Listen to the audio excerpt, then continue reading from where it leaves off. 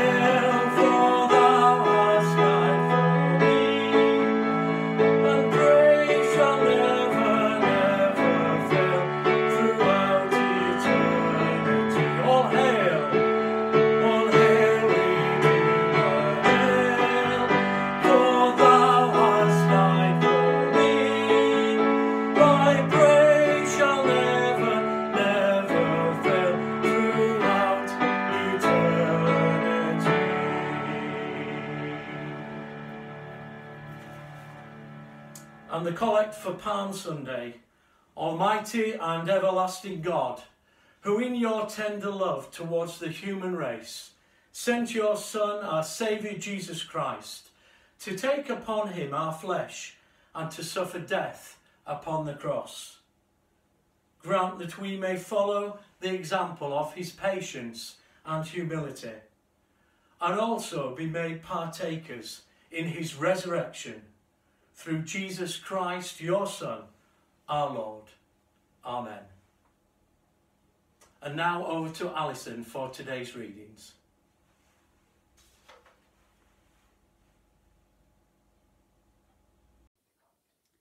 Our first reading is Psalm 118, verses 19 to 24. Open for me the gates of righteousness. I will enter and give thanks to the Lord. This is the gate of the Lord, through which the righteous may enter. I will give you thanks, for you answered me. You have become my salvation. The stone the builders rejected has become the capstone. The Lord has done this, and it is marvellous in our eyes. This is the day that the Lord has made. Let us rejoice and be glad in it. This is the word of the Lord. Thanks be to God. Hear the gospel of our Lord Jesus Christ, according to Matthew. Glory to you, O Lord. As they approached Jerusalem and came to Bethphage, on the Mount of Olives, Jesus sent 2 disciples, saying to them, Go to the village ahead of you, and at once you will find a donkey tied there, with her colt by her.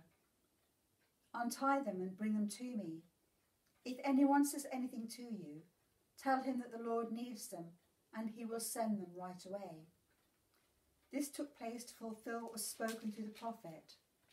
Say to the daughter of Zion, See, your king comes to you, gentle and riding on a donkey, on a colt, the foal of a donkey. The disciples went and did as Jesus had instructed them.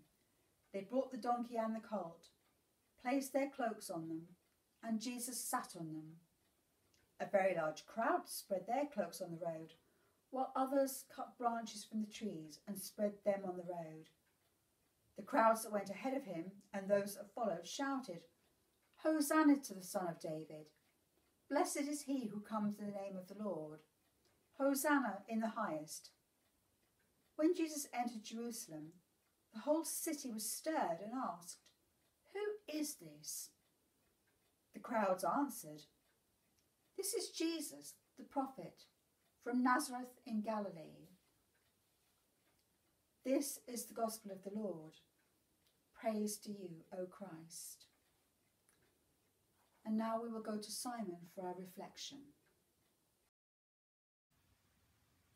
Hello, I'm Simon Drew, and these are just a few thoughts on the story of Palm Sunday. The story of Jesus' triumphal entry into Jerusalem in AD 30 stands in distinct contrast to the experience that we are having today. Under the government guidance on social isolation and distancing, our streets are largely deserted. The maximum permitted group is 2 people, and we are encouraged to stay at home. That is the government message. When Jesus entered Jerusalem, there were people everywhere. Crowds thronged the streets because it was the annual Jewish festival of Passover, and thousands of people went to Jerusalem and up to the temple for the festival. And there was also a sense of excitement and expectancy. Israel was longing to be liberated from its oppression under Roman rule, and they were looking for someone who they would call the Messiah, who would set them free. And Jesus was a man with a reputation. People knew about his miracles and his teaching. And so these 2 emotions come together at Passover on the streets of Jerusalem sometime in AD 30. Now the crowd were influenced by their immediate experience. Passover was a festival, a time to party and rejoice. And so, as I said, they were quite expectant. And Jesus' reputation fueled this. News about him had spread throughout the country. And most recently, he'd been in Bethany, raising Lazarus from the dead. So when Jesus arrives, there are great celebrations. Cloaks and branches are laid on the road. There was a sign of homage to Jesus. The people, as it were, are improvising. Now, if a victorious king or general was coming along, entering a city, the road would have been prepared, cleared of obstacles and stalls and such like. There would be flags and banners, trumpets and drums, and soldiers in glittering uniforms, and they would all accompany him down the road. So the people grab what is to hand, cloaks from their backs and branches pulled from trees, and they lay them on the road to make way for Jesus to come through. And they cry out, Hosanna! Blessed is he who comes in the name of the Lord. Words which are taken from Psalm 118, verses 25 and 26, which is one of the festival psalms they would have been singing at that time anyway. But this is a clear indication that in the euphoria of the moment, the crowd are indeed treating Jesus as the Messiah, the one they hope will set them free. Now, Jesus also attributes significance to this moment. As far as we know, Jesus walked everywhere. He even walked on water. That's Mark 6, by the way. Choosing to ride was a deliberate choice to enact the messianic parable which we find in Zechariah 9, verse 9. And that's the one quoted in Matthew 21, verse 5. See, your king comes to you, gentle and riding on a donkey, and on a colt, the foal of a donkey. It is a prophecy which emphasises the humility of the Messiah, contrasting with the horses and chariots of a king or a general. And so he rides into Jerusalem, and the crowd go wild. And sadly, the significance of the donkey is lost. They're excited by a king. They're excited by the promise of freedom and salvation. And they have forgotten the words of Jesus. The Son of Man did not come to be served, but to serve and to give his life as a ransom for many. Words from Mark chapter 10, verse 45. So this year, as we celebrate the death and resurrection of Jesus at Easter, we won't have the usual church services and the walk of witness and other usual stuff to focus on. So how will you improvise this Easter? What routines and objects in your homes and your daily experience will you use to celebrate the story of Jesus' death and resurrection this year? For many of us, in a normal year, the events of Maundy Thursday and Good Friday get lost in the general hubbub of life. We move quite quickly from Palm Sunday to Easter Day. And the Last Supper, that's Maundy Thursday, and the crucifixion on Good Friday are often bypassed, not necessarily intentionally, but just because that's the way life is. This year, I suspect you will have a little more time to stop and to mark these occasions, which are an essential part of the journey to the resurrection joy of Easter Day. So I want to challenge you to do stuff in your homes to mark Holy Week. Improvise like the people did with the palm branches. Use what is to hand. You could make your own wooden cross from whatever you've got in the shed or the garage. Have some bread and wine with your evening meal on Thursday and pause and remember the Last Supper. Build an Easter garden with your children or even without them. And plan to have an Easter meal together on Easter Sunday to mark the resurrection of Jesus Christ from the dead. We will be giving you other resources and ideas in the coming days. But take this opportunity, the gift of time, to remember that Jesus came, not to be served, but to serve, and to give his life as a ransom for many. God bless you.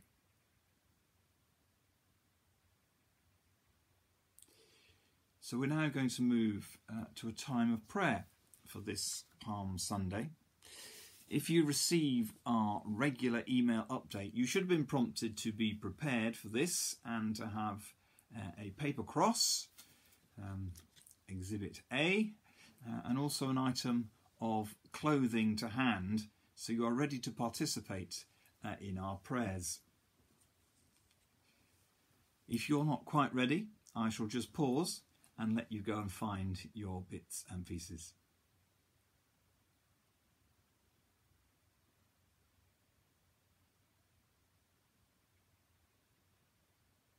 Okay. So first, I'd like to invite you to hold your paper cross in your hand while I say the following prayer. God, our Saviour, whose Son Jesus Christ entered Jerusalem as Messiah to suffer and to die, let these crosses be for us a sign of his victory, and grant that we who bear them in his name may ever hail him as our King, and follow him in the way that leads to eternal life, who is alive and reigns with you in the unity of the Holy Spirit, one God, now and forever. Amen.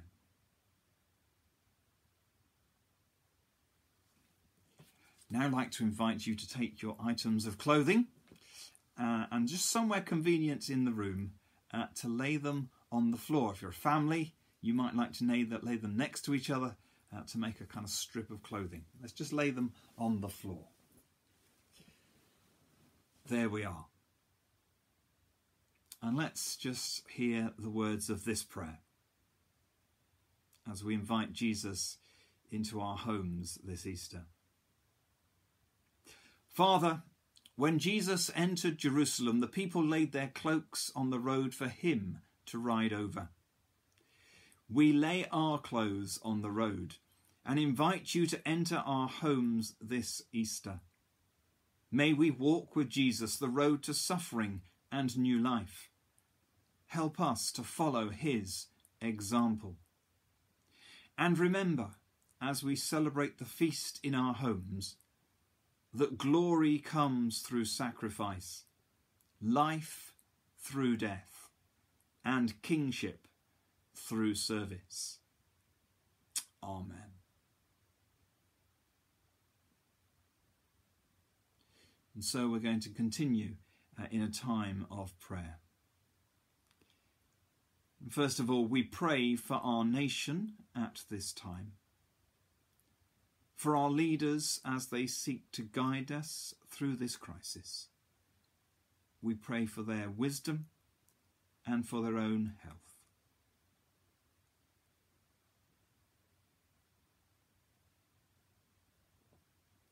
Lord, in your mercy, hear our prayer. And we pray for those on the front line of engagement with coronavirus, for health workers, for the emergency services, for teachers still looking after children in schools, and for those who work in our shops and supermarkets. Protect them and guide them, we pray.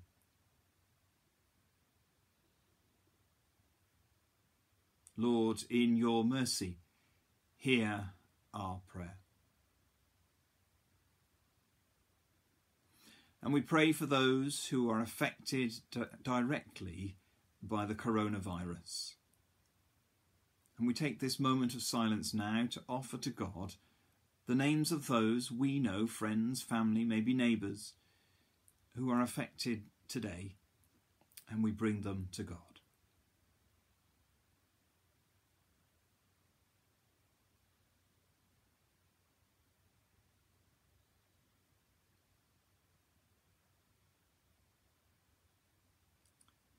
Lord, in your mercy, hear our prayer. And so we're going to draw our own prayers together by saying the prayer that Jesus taught us. So, as our Saviour taught us, so we pray. Our Father in heaven, hallowed be your name. Your kingdom come, your will be done, on earth as in heaven. Give us today our daily bread. Forgive us our sins, as we forgive those who sin against us. Lead us not into temptation, but deliver us from evil. For the kingdom, the power, and the glory are yours, now and forever. Amen. And so I'd like to finish with the prayer of blessing for this Palm Sunday. Christ crucified draw you to himself, to find in him a sure ground for faith, a firm support for hope, and the assurance of sins forgiven. And so may the blessing of God Almighty, Father, Son, and Holy Spirit be with each one of you, among you and in your homes, now and always. Amen. And so now I'd like to hand back to Jeremy for our final song.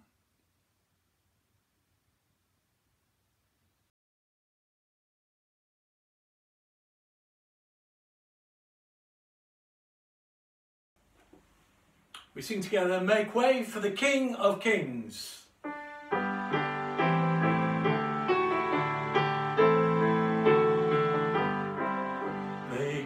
Make way for Christ the King, in splendor rise, fling wide the gates and welcome him into your lives. Make way for the King of Kings. Make way, and let his kingdom in. He comes the broken hearts to heal, the prisoners to free. The deaf shall hear, the lame shall dance, the blind shall see. Make way for the King of Kings. Make way, and let his kingdom in. For those who mourn with heavy hearts, weep and sigh, with laughter, joy, and royal crown, he'll beautify. Make way for the King of Kings. Make way, and let his kingdom in. We call you now to worship him as Lord of all, to have no gods before him, their thrones must fall. Make way for the King of Kings. Make way, and let his kingdom in.